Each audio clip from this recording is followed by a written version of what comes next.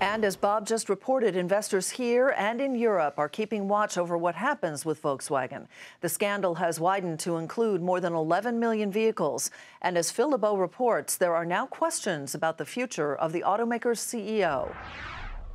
As the scandal involving Volkswagen's emissions and diesel deception continues to grow, so do the apologies coming from executives with the German automaker. The latest coming today from CEO Martin Winterkorn. Winterkorn himself is the subject of a lot of debate right now about whether or not he will retain his job. His current contract is up on Thursday, and many are questioning whether or not he will keep it. One German newspaper says that his contract will be terminated. Volkswagen responded to that report, calling it ridiculous. But we do know that the VW board is meeting this week, discussing Winterkorn's future and no doubt discussing what's happening with the emissions scandal as it continues to grow around the world.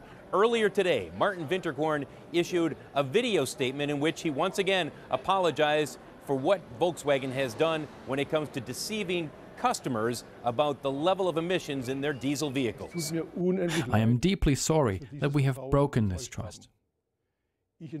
I would like to make a formal apology to our customers, to the authorities, and to the general public for this misconduct. Also today, Volkswagen said 11 million diesel engines around the world are impacted with some type of deviation in the software. Unclear whether or not that deviation is the same type of situation as what we're seeing here in the United States with 500,000 vehicles that had a defeat device on them in order to get around clean air standards. Volkswagen says it will take a $7.27 billion charge in the third quarter to deal with the emissions issue. Again, Volkswagen's board meeting twice this week as the stock is under pressure, discussing the future of not only CEO Martin Winterkorn, but its next step as it tries to contain the damage from this emissions scandal.